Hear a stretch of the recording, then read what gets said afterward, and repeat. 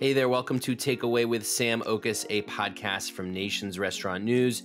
I am Sam Oches, editor-in-chief of NRN, and this is the show where I give you an all-access pass to the restaurant industry's most influential decision makers. This week is a special episode as I'm sharing an interview that we hosted last week via LinkedIn Live. I was joined by Meredith Sandland and Carl Orsborn, who are the co-authors of the new book, Delivering the Digital Restaurant, The Path to Digital Maturity.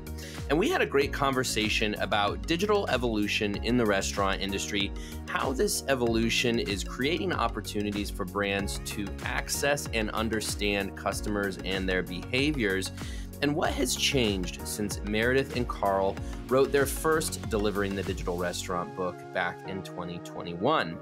In this conversation, you will learn more about how brands should take advantage of food service tech and third-party partners, the role of ghost kitchens and virtual brands in the ongoing digital evolution, and what Meredith and Carl predict will be the next major category to take over the restaurant industry.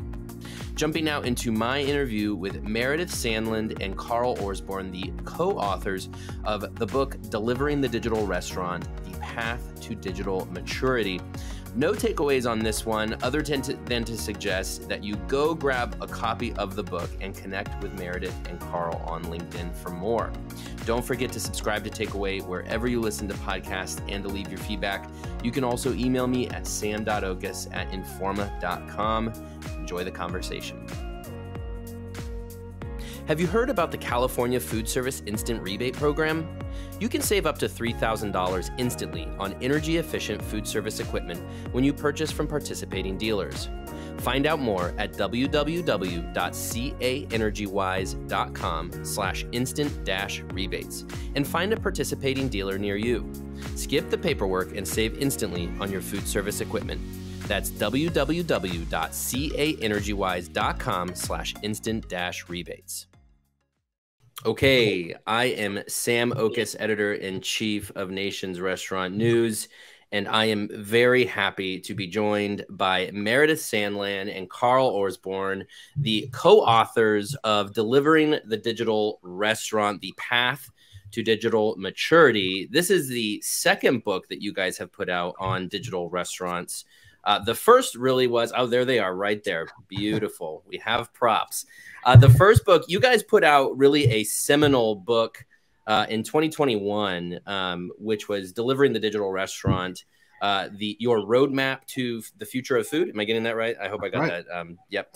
And that one, I mean, that was everywhere because in 2021, when you guys put that book out, you know, this was a time where everybody was trying to figure out what does it mean to be a digital restaurant. Of course, this was in the thick of COVID. So that book became, I think, very much a foundational piece of a foundational resource for the industry to figure out what the heck was going on. So now you guys have put the second book out. As of today, it is out there for people to go buy. And this is talking about digital maturity. So we're going to get into that on this LinkedIn session. For those of you who are participating live, please throw out any questions or comments you have for Meredith or Carl, and we will happily ask them your questions. Otherwise, we're just going to chat about what's going on with this book. So Meredith, Carl, thanks for joining. Let's just start with, it's been a year and a half, almost 2 years now since you guys put out the first book. What's changed? How has the industry, I mean, it feels like that was light years ago. What has changed in the year and a half since you guys put out that first book? Yeah. Wow. So much. I would say the number one thing that's changed is it's become evident that this is not the pandemic. This is not VC money. This is not the tech companies doing it to the restaurant industry. This is a change in the consumer. And that was honestly a huge part of why we wrote the first book, was to make that argument. And that has indeed proven to be true. We'll see where we settle into for total delivery as a percentage of sales post-pandemic, but the consumer has fundamentally changed, and that has proven to be the case. So that is certainly a change. And then I think we're no longer in a state of emergency, right, where restaurants were trying to get online and figure out how to digitize in order to survive the pandemic. We're now at a point where they can step back and say, okay, how would we do this on purpose? I think that's right. For us, when we've spoken to many of the folks that enjoyed the first book, which of course was the context of that first book was it was the why, why to treat digitization so seriously. The idea of the book came to us when we were speaking to restaurants at Kitchen United about ghost kitchens. And, a lot of that, the mentality at that time was, well, is delivery a flash in the pan? Is this something really that we should take seriously? And of course, the pandemic solidified the role that delivery has. And I think really the role of that first book was to say, treat this seriously. This is going to be a really valuable channel in much the same way as drive-through became such an important channel for QSRs. So that kind of decision is now in place. But really, the challenge that many restaurants are facing today is that technology takes over the entirety of the restaurant ecosystem. And there are many, many different pieces of technology. We reckon somewhere between 15 to 20 for the average restaurant group out there that is being used across that portfolio, across the ecosystem. And we would guess that much of it isn't being used to its fullest potential. And so what does that mean? Well, we're in an era still of inflation, of course. And so a lot of restaurant executives are in a position where they're saying, well, what do we really need? What is the technology that we really need to be able to help us right now in this type of environment? And of course, some of that is revenue generation, but some of it is cost optimization. Some of it is automation. And I think our intent with this new book and the idea of a digital maturity pathway is to help restaurants find where they are today and to be able to say to them, look, you don't have to have this kind of spray and pray kind of approach anymore. It can actually be very focused on saying, really develop your maturity on your restaurant for where you are right now before progressing to the next. And that will help from procurement practices, but it will also help the technology companies that are selling to restaurants to understand who is the right client for them as well. Sure. Yeah. And Carl, you made a comment that you think about 70 to 80% of restaurants you think are in these first two phases of their maturity path. Now, you guys have 8 chapters in the new book, which roughly that's roughly 8 phases, I think, that you guys have kind of laid out for digital maturity. You think 70-80% of restaurants are in those first 2 phases. Tell me about what those 2 phases are, where you think most of the restaurants are, and what's the next steps that you see as being along that path to maturity. Yes, we started off on this journey. Actually, the idea of the second book, Sam, came as an additional chapter. That's how we approached it initially, would you believe? And so we started writing, and then we realized there was more to write. And as it plays out, we ended up with 8 chapters, and so that's why it's in its own form as a new book. Look, we think 70 to 80% are represented in those first 2 chapters because that is just the sentiment that we hear mostly talked about when talking about digital restaurants out there right now. The first chapter, it focuses on marketplaces, and we talk about it in the sense of discoverability, because, and maybe this was a bit contentious from the first book, because Meredith and I are always saying marketplaces, DoorDashes, Uber Eats, the Grubhubs of this world, are a vital cog in the overall restaurant ecosystem. They're a vital cog. And so while there is always that love-hate relationship that we again touched on in the first book, they really do need to be treated seriously. And so we're trying to encourage restaurants to be able to say, don't just think about that as sign up and then it's done. You have to optimize your presence on these marketplaces, because it's almost like when the Yellow Pages first appeared. The Yellow Pages initially might have been super thin, but today, because of the amount of restaurants that are on the DoorDashes and Uber Eats of this world, it's a huge Yellow Pages. And so you have to be found. And how do you do that? And so this first area and this first step on the pathway is talking about what many might consider the basics, but they are the vitally important parts of the infrastructure needed to build the digital house upon them. Yeah, simply being on the third parties is not, you can't check that box and call it done, right? There's a lot of work to optimize your presence on those third parties. And that's what that first chapter is about. And a lot of restaurants are still learning how to do that, how to do what we would call search engine optimization or SEO on the third-party platforms. They really are search engines for food. So figuring out how to do that is something that's very new to the industry. And then the second chapter, of course, is the holy grail everyone wants. Once you have been found, how do you convert your fans to ordering first party? And that is the next place that much of the industry finds itself, which is, okay, I'm on the third parties. I'm kind of learning how to maximize my presence on the third parties, but how do I get more consumers to order first party for me? And I'm sure you've seen that chart from Yipit Data that shows some of the leading brands And they range from, 10% of sales to 60% of sales coming first party. Right? I mean, it's not like, yes, 60 is great, but like there's a huge range there. And these are some of the leading brands in America. Getting people to switch from third party to first party is not something that I think that there is yet a science around in the industry. So that's really the topic of the second chapter.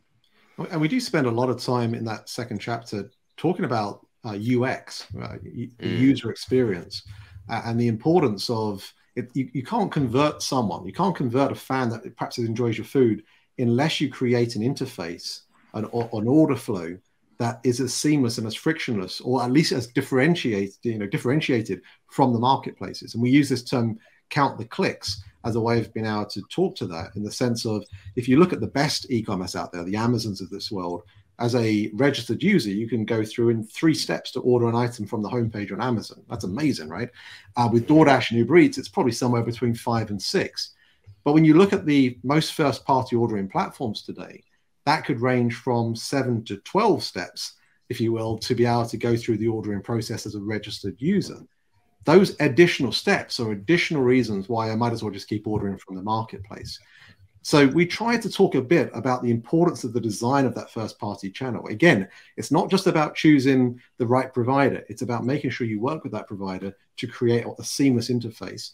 And even if you've got a fast casual concept or something where customization is super important, then again, embrace the way in which you can differentiate your brand, your offer, through your first-party channel. Make it worthwhile for the customer to realize why ordering direct is not only cheaper and more seamless, but also it's more fun too. Sure. Let's talk about the third parties now, since we brought it up. I see a comment here says third party is toxic. That's a common sentiment from a lot of restaurateurs. Going back to the pandemic, a lot of restaurants were like, this is sort of a necessary evil, and you just have to be there, because if you're not, you're missing out on all those customers. But they take so much off the top of every order. It's a very tenuous relationship at best. Tell me what you guys think about the third parties, why you think the third party marketplaces are still necessary and can also be good. How should restaurants approach their relationship with the third party marketplaces? Yeah, I mean, that is such a common sentiment that among restaurants, that the third parties are, I've heard things like toxic, necessary evil, words like that. I think we find them to be very important. And they're important for a couple of reasons. The first one is that there are some consumers that are only ever going to order from those third parties, right? They are members of DoorDash, DashPass. They are members of Grubhub Plus. They are members of Uber One. That's how they get food. So if you, as a restaurant, want to access those consumers, you need to be on those platforms in order to be found. Now, you can make a choice to say, those are not my consumers, I don't care, right? And if so, as long as you have an alternate marketing plan, that's great, right? If you have a different way of serving consumers, if say you're dine-in only and you're just not going to participate in delivery, awesome.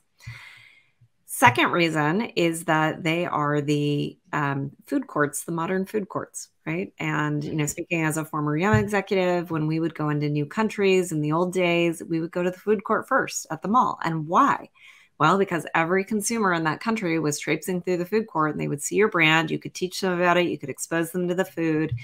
And yes, you paid through the nose for that, right? The rents were super high, and it was difficult to make a go of it, but you got this incredible brand exposure out of it. Once you train the consumer on what your brand was, you were able to move them over into a street side or even a drive-through location. And this is very similar, right? Like hungry consumers go to the third-party platforms. And if you want to reach them and teach them about your brand, especially the younger consumers, that's the place where you go and do it. And then later you can move them over to the equivalent of street side, which is your first-party platform, assuming they become an ardent brand of yours and the brand fan of yours. The follow-up or corollary to that is, if you're going to be on the third-party platforms, it's a do or do not situation. There is no try, right? Like if you were on the third-party platforms, make it a great experience, because no consumer is ever going to order from third-party and go, well, that sucked, and blame the marketplace and then come to your first-party channel. That is not a thing that happens. So if you're going to be on the third-party platforms, do it well, embrace it, and then you're going to have a chance to convince that person to come over. So there's a lot there. And then I think the final piece of it is around, how do you make it work for you? And then that's probably around pricing, absolute pricing, dynamic pricing. And then there's a certain point, I will call it the tipping point, probably around 30% of sales where the marginal economics break down. It does not work. No amount of pricing is going to make it work. And at that point, you really, as a restaurant brand, need to start thinking about a dedicated channel that is delivery optimized. I want to stick on just other vendors, tech vendors for a moment, because Carl, you mentioned that 15 to 20 pieces of technology in the average restaurant.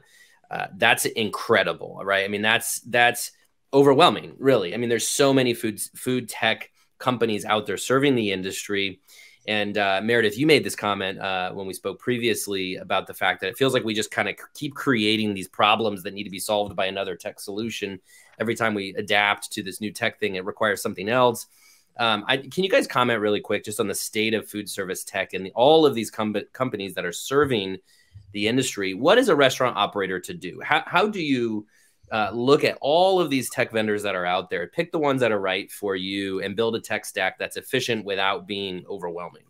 Yeah, in our new book, we follow the same path as we did with the first one, in the sense of putting these little fictional vignettes of trying to help set the scene as to what it feels like for an average restaurant owner operator as they're faced with the decisions around making which procurement choices and which technologies they need. I think that the main challenge here is that restaurant technology generally has overpromised and underdelivered, if I'm being frank. And I think we all, and obviously Meredith and I are now part of restaurant technology companies ourselves, we all owe it to restaurants to do a better job of qualifying whether the restaurant is indeed ready for that right piece of technology, and also helping them understand how it can truly help them in their bottom line economics. So I think part of this is about making sure that the restaurant is in a place of maturity, hence the reason we talk about the path to digital maturity, to accept those different pieces of the technology, and to also be mindful of what is starting to happen in our space, and that is a level of consolidation. So in one way, you could say, what about these providers out there that are saying, well, we can do this, and we can do that, and we can do this, and you just have to deal with us, which sounds very, very appealing and attractive. And that might work for someone who has no huge level of problem or opportunity that they're going after.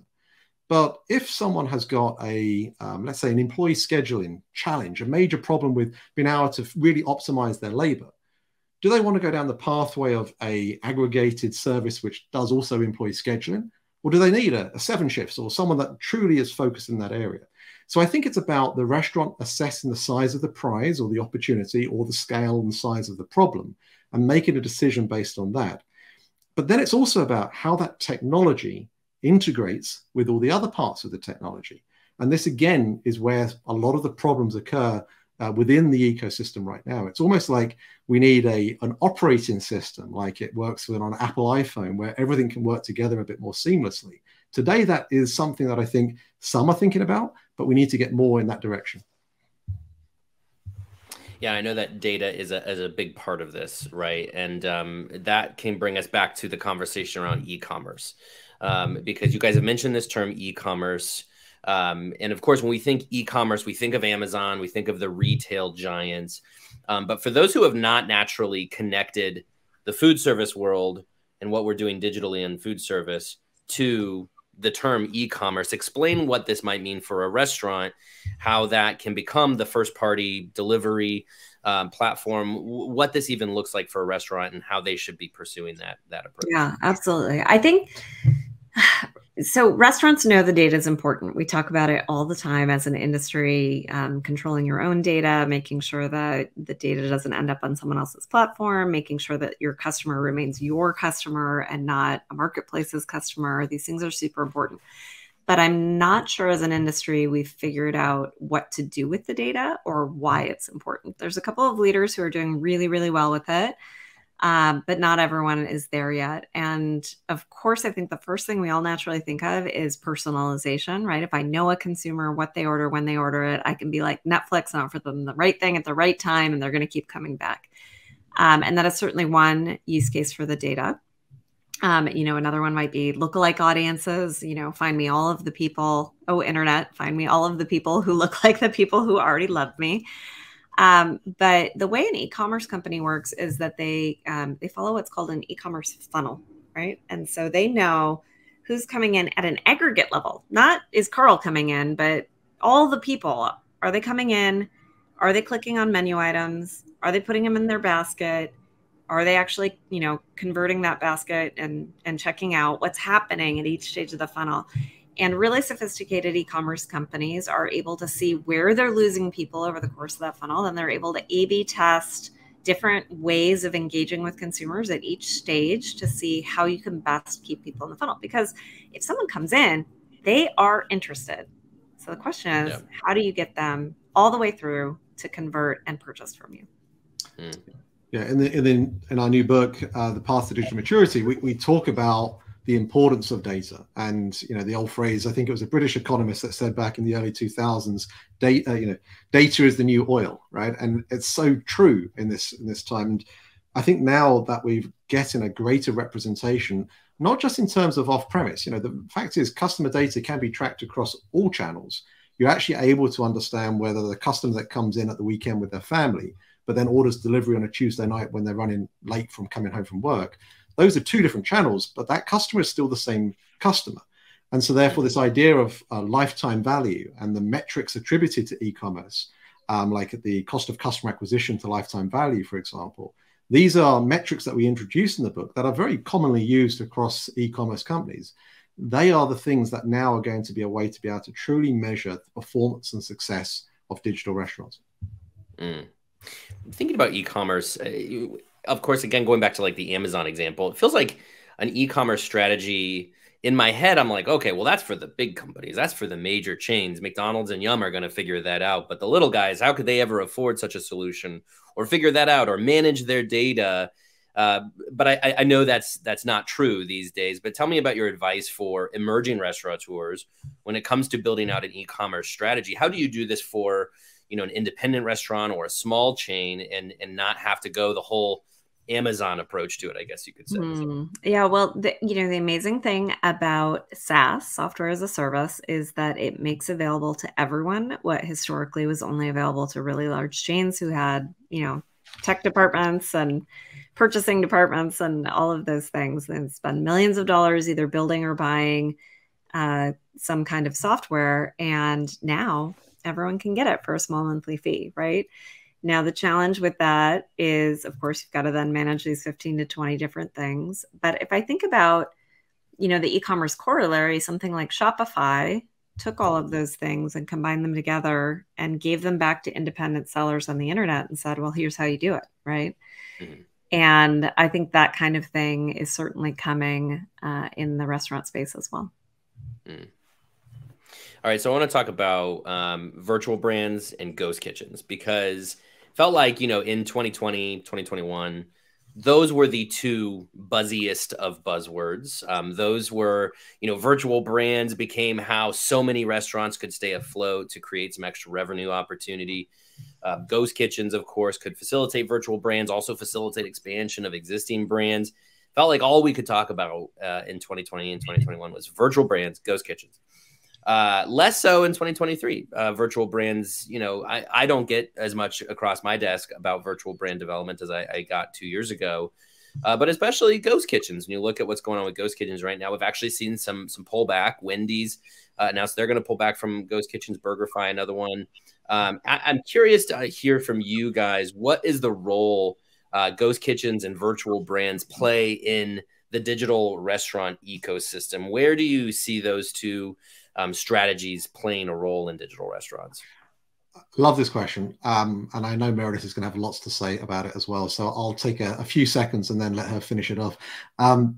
Look, first of all, it's important to differentiate them, right? And we talk about the differences between them in the book, but we also try to help folks figure out what is the right model for them. So ghost kitchens are just used as a term, or dark kitchens are used as a term. But the reality is there are different business models out there which fall under the ghost kitchen umbrella. And so being able to really understand where your strengths are you a great operator, or is it your brand that truly is your strength? starting from that standpoint and then being able to say, well, what are the ghost kitchen business models out there that help me? Those are things that we try to cover within the book. Same approach with virtual brands, quite honestly. But we also place it in the second half of this pathway to digital maturity, because in many ways, ghost kitchens out there have had a lot of negative press because of some of the challenges earlier in the digital maturity pathway. And that comes down to, can you generate enough sales to be able to make the economics work? And so if you're not in a place where you can actually get enough sales coming through, it doesn't matter whether you've got a ghost kitchen infrastructure or you're trying to do it in your own brick and mortar restaurant, you're always going to have that level of struggle. And I think really, if you approach this from the standpoint of really being able to build your ability on the marketplaces, first party, starting utilizing your data in all the right ways, again, you're going to have the right infrastructure to make ghost kitchens and virtual brands a great way to be able to grow your representation as a digital restaurant. And with that, that is why we think it's something you've got to appropriately look at the right time for your growth journey. Yeah, I think there were some ghost kitchens that brought in a lot of new operators. You know, they said, oh, this is a great low barrier to entry way to get into the restaurant industry. Well, if you've got a new operator who's not super experienced and they don't know anything about digital marketing, you can see why that would not work out pretty well. Now, obviously, you know, big brands like Wendy's and BurgerFi are a little bit different, but not knowing their situation specifically, what I would say is a ghost kitchen is asset light.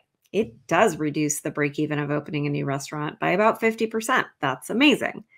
But for anyone who's listening carefully, most people have, I don't know, 30, 40% of their sales in delivery if they're doing really, really well. So you brought the break even down by half, you reduce my sales potential by 60 to 70%. Ooh, wow, that's not going to work, right? And unless you're a brand who really understands digital marketing, really understands these e-commerce tactics, it's going to be hard to make a ghost kitchen work, regardless of who's operating or what model it is, right? So I think as we start to see much more sophistication around digital marketing, the ghost kitchens absolutely make sense because they are, number one, asset light, and number two, completely optimized for an off-premise experience. And the more delivery and takeout that your brand is doing, the less and less it makes sense to have, you know, a 6,000 square foot restaurant in a sea of parking. I see that according to our comments, some people agree with you and some people do not. Some people still think this is a fad. Some people are totally behind you. And Meredith, I know you mentioned something to me before, which was around sort of the fact that if you're just a ghost kitchen, then yeah, you're going to struggle if you're all of your eggs in this basket of well, here's this ghost kitchen and it needs to work for me for delivery and it's not working for me for delivery. Therefore, let's bail. But you talked about, you know, if you use it for catering, if you use it for first party and third party, that there is a way to develop sort of a full suite of sort of the omni-channel, I guess, strategy around ghost kitchens. Is that where you see this going into the future? I mean, where does ghost kitchen go from here as far as, because I feel like I've seen a lot of evolution with ghost kitchens is, you know, we're seeing some digital food halls, you know, a lot of other kind of creative applications of ghost kitchen. What's your personal take on where ghost kitchens go from here? I mean, I think there's two paths, right? There's the one path that is going more omni-channel, and that's what Kitchen United has done very, very well, making a sort of digital food hall, putting it inside of a Kroger type asset where there's a lot of footfall, using it for catering, takeout, delivery, both third party and first, building a tech stack around first party to help drive that. All of those things I think are fantastic, and that makes it a more robust business model. The opposite path is to say, no, we're going to super focus only on delivery, but we are going to be so good at delivery, both in terms of operationally bringing it to life, but then also driving the digital marketing to drive the sales, that we are going to make just that channel work. And a good example of that would be Cluster Truck. And I think they've done a very good job of being hyper-focused on delivery, and in so doing it very well. You know, the thing I think about this is that any transaction that's going through a ghost kitchen, virtual brands, or core brand, it's got to be the most optimal experience for the guest. So I mean, super fast. If you've got something coming out of a ghost kitchen that takes 45, 50, 55 minutes to deliver, are you truly giving the most optimal experience for your end guest? I think that's the big question we've got to ask ourselves here is how can you create a system that ultimately improves the guest experience? The off-premise guest experience today is not great. You know, they were tolerant. The guest was tolerant of us during the pandemic. They knew the industry was having a tough time. But now the expectations are starting to rise. Those folks that are operating, whether it be in a brick and mortar or in a ghost kitchen type of setup, that are really thinking about how to optimize the guest experience. What do I mean? I mean, obviously no accuracy issues, great quality in terms of the food. And that also means, you know, not just generic chicken wings brands, but actually niche, exotic, different types of foods that you can't get anywhere else. And then, of course, timeliness. If you can address speed, quality, and accuracy and actually do that, then you're actually truly utilizing the ability of what ghost kitchens can offer. The problem is today is that's not happening. Why is that happening? Well, it's happening because restaurants have brought their model of operating of how they work in a brick and mortar restaurant into a ghost kitchen context. You can't do that. Imagine you have a restaurant today that runs as it normally runs, and then you build on a drive-through just on the side, and you don't change anything else. What do you think is going to happen? You're going to get errors. You're going to get problems. It's not going to be fast. That's why QSRs had to redefine the way in which their back of house operation works, the multiple make lines. All of those things happened. And as a result, drive-through is a fantastic experience for a guest. Delivery needs to be the same. Part of it, and we cover this in the book, part of it is about core operations, nothing to do with technology, but core operations. But the other part, as we get onto later in the book, is then the ability to create interdependent technology that can ultimately give the guest the best type of experience. Yeah, we have a comment here from Taylor M. Says, virtual brands must have packaging and marketing support to be successful. You can't just add a virtual brand without the proper assets. Let's talk about sort of the marketing component of the digital restaurant, because I agree with that. You know, the packaging and marketing support have to be there. You have to build a brand still, even if you don't have the billboard, the brick and mortar. Tell me, you know, what are your recommendations from a marketing standpoint for as you develop a digital restaurant strategy? How can you ensure that the marketing is also there to do the branding, to do the work, the outreach that you can connect with customers? Yeah, you know, I think it depends a little bit on what your objectives for the virtual brand are. So, for example, if you're using virtual branding as an SEO tool to show up in different kinds of searches. You're a steak restaurant and you're serving salad is the example we use in the book, and you're trying to drive your salad sales at the lunch day part. So you create a salad brand. You might not need as much marketing support because it's truly just all the exact same ingredients riding on the base restaurant. You know, any incremental sales you're happy with, that's fine.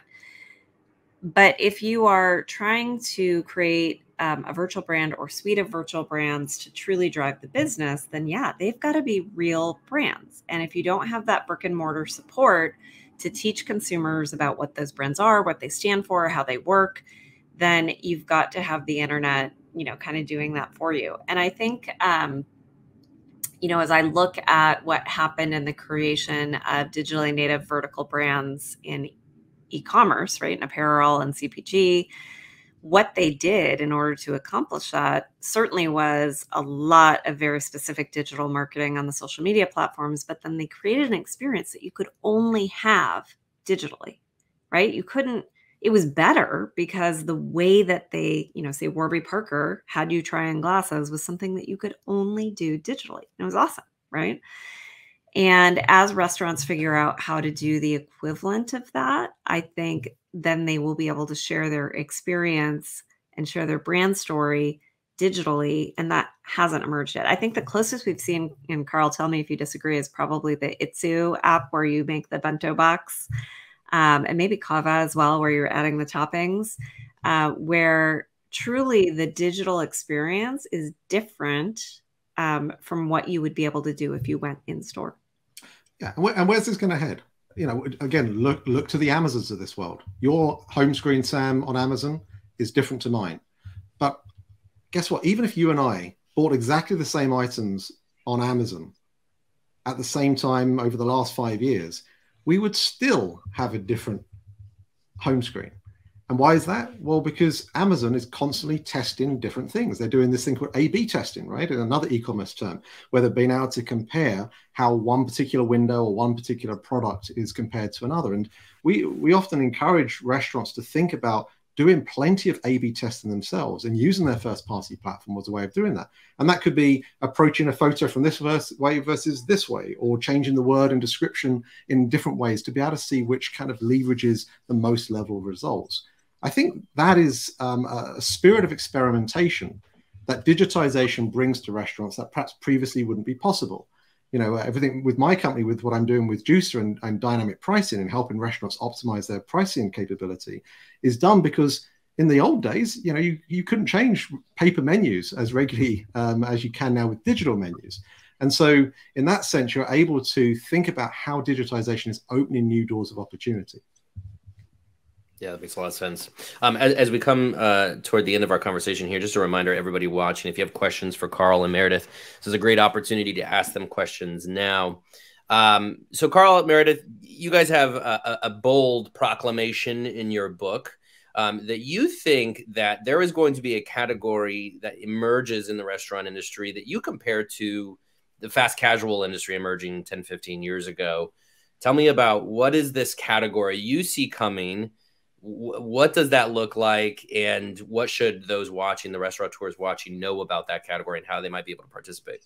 Yeah, well, first of all, I would say this is the history of the restaurant industry. Growth is constantly being driven by a new concept type, not necessarily a specific brand, but a new concept type. And as you go back and think about fine dining, evolving to family dining, evolving to QSR, evolving to delivered pizza, to casual dining, to fast casual, right? There's like this new wave of growth that comes in and drives the industry forward. And it doesn't mean that the old version goes away, right? We still have fine dining. It just means that that's where the growth is driven from. And we haven't really had one of those since the creation of fast casual. And while it feels like delivery is the thing that's changing, and certainly it is, it has not yet resulted in a totally new concept type. I think there's been a lot of experimentation with ghost kitchens and various forms of them, and virtual brands and various forms of them. But if you think about a concept that is able to combine ghost kitchens and virtual brands and digital interfaces and e-commerce marketing tactics and maybe electric cooking and robotics, all those different things into one package, you're going to end up with a fundamentally different kind of concept. And I think that concept will bring more value and more convenience to the consumer, and it will win, right? Because if you tell a consumer, hey, I have a super easy way for you to get food, and it's going to be higher quality or higher quantity than what you're used to getting for that same $10 or $20, consumers are going to be all in. And as soon as consumers are all in on that, it just becomes a snowball, similar to how all those other concept types took over. But it comes with a caveat. It comes with a caveat in the sense of you've got to make a decision. You've got to make a decision as to how you wish to run your restaurant, because to be able to go down that particular pathway, it does really mean, how would you do something like this? How would you create a digitally native restaurant company? And that really means the operating system needs to change. The technology needs to change in an appropriate way so that you can actually create that optimized experience, which is why the final chapter of the book, we start talking about the concept of holistic technology. In fact, in many ways, we speak to the technologists, not to the restaurants in that final chapter, where we say to them, look, for restaurants truly to reach digital maturity, the technology needs to be able to work together better. It needs to work more in an interdependent type fashion. It needs to be able to enable the data flows to move beyond simple APIs where the function is speaking to the other function, to now where actually it becomes almost a symbiotic relationship. And the example we refer to in the book is, imagine a world where when you have two line cooks that call out tonight ill, that data point that might be coming through your scheduling platform now speaks to other parts of the overall operating system. For example, on OpenTable, maybe now your reservations are restricted, or maybe through systems like mine with Juicer, where the pricing perhaps goes up a little bit on off-premise. All these different things will enable the restaurant to have a better way of operating as a result of that particular stimuli. That's the type of thing that the technologists need to figure out. And ultimately, to deliver upon a digitally native new category, restaurants will need to have that type of capability to truly give the guest the best experience. Somebody had pointed out in the comments, dine-in is back and isn't going anywhere. I think we can all agree that, dine-in, people still want to go out to restaurants. I'm curious, a digital native restaurant, I think some people might consider that notion as being sterile, or they might think of it as being, you know, oh, without the sort of overall experience you get out of a restaurant.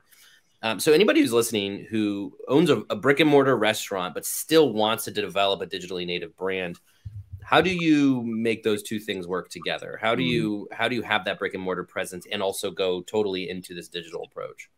Well, I believe they have to be separate. You cannot do them both out of the same building. And so that might mean that you have a dine-in or 5 or 10 different dine-in restaurants, maybe even 10 different dine-in brands where you're running an excellent dine-in experience. And, you know, like I said, just because something new comes out doesn't mean the old ones are going away. What's been happening in the restaurant industry for years and years and years is that consumers are moving from grocery over to restaurant.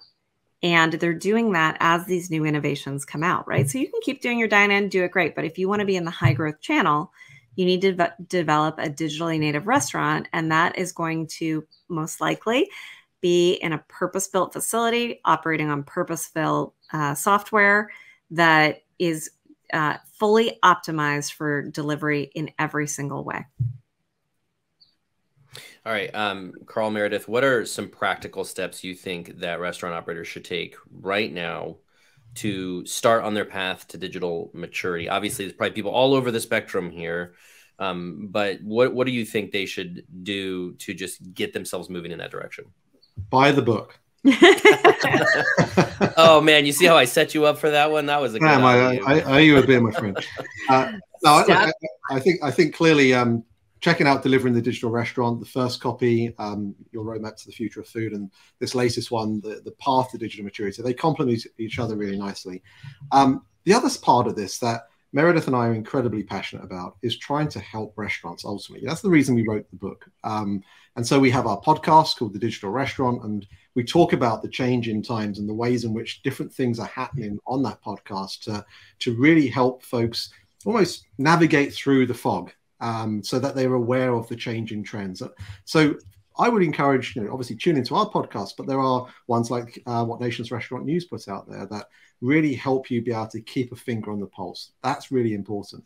But more than anything, if there was one thing I could say for every restaurant to do, it's find your spot right now. Focus in on that. Don't try and be everything to everyone, because if you do that, you're going to be average to everyone. And there's a lot of average out there.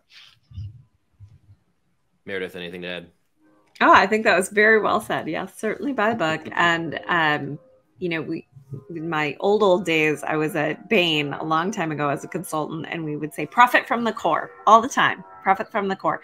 The best way to make money is to do one thing and do it really, really well. And in the last few years, because of the pandemic, because of the explosion of technology, we have all tried to be all things to all people. And that is most likely a recipe for disaster, right? So pick your lane, pick what you're good at, and figure out how to double down on those things and do them really well.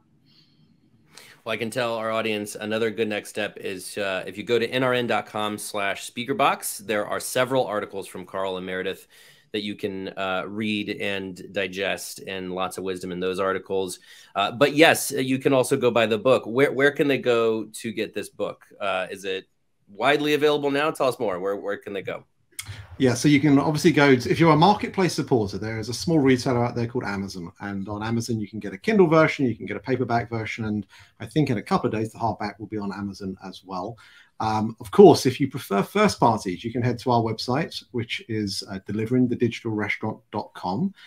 There you'll be able to also buy both books for a combo deal of $30. Or if you'd like to get a combo of the books in bulk, maybe for your clients, for other peers in the industry, you can also buy in bulk there. So check out deliveringthedigitalrestaurant.com. You can learn more about Meredith, myself, the podcast, and our other articles there. Mm-hmm. And fear not, the audiobook version is on its way, and it is read by Carl. So you get to listen to his voice and not mine, which is good news, I think, for everyone. And he has finished reading, and now it is in the polishing phase with the audio engineer. So that's coming soon. Very cool. Well, Meredith Sandland and Carl Orsborn, guys, thank you so much, as always, for your expertise and for participating in this. Really appreciate it. Congratulations on the new book, and good luck to you guys. Thank you.